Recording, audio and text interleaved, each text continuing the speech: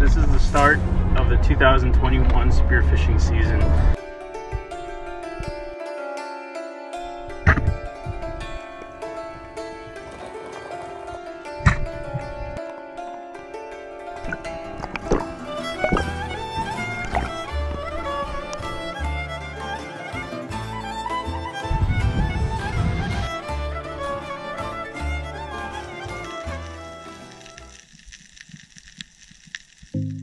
What's up guys, my name is Sava and I'm a spear fisherman here in New England.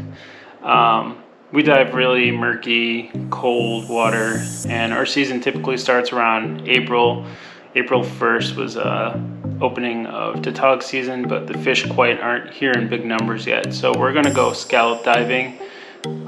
Northern Mass, water temp is about 42 degrees. You'll see the fish come in around May, end of April, when the water hits about 48-50 degrees. So I'm hoping today we can get some scallops. We can do some dive training. You know, it's a lot of up and down with scallops, and get prepared for the season ahead. I'm going to be rocking my 7mm Techno Blue custom wetsuit from Italy. You guys should really check them out. I'll leave a link in the bottom. So yeah, let's go get some scallops and let's have fun, most importantly, and dive safe. Alright, so second dive of the season. Water is a super warm 42 degrees Fahrenheit. Diving around 40 to 45 feet deep, and this is North Shore, Massachusetts. I'm not going to give out the spot, so don't ask in the comments. But we're free diving for scallops.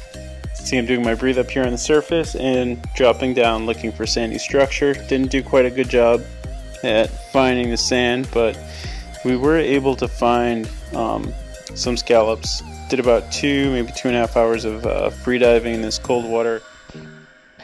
So after finding a scallop, you just have to measure it. Make sure that it's at least 3.5 inches in diameter. That's the current regulation.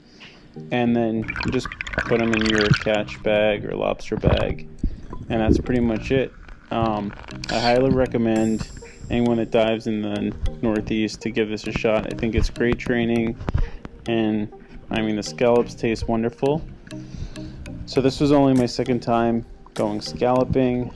I'm by no means an expert, so feel free to give me any comments or tips. And also just want to say that this is my first time doing a vlog style video, and not sure how it's going to come out, but I hope you guys enjoy it. And if you guys do like it, just, you know, throw a comment, and also please subscribe. I really enjoy making these videos just for my passion for spearfishing.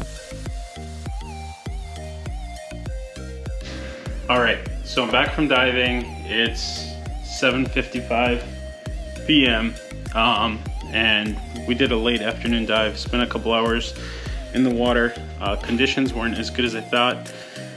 A little bit of current and visibility ranged anywhere from, you know, about 10 to 15 feet, I'd say.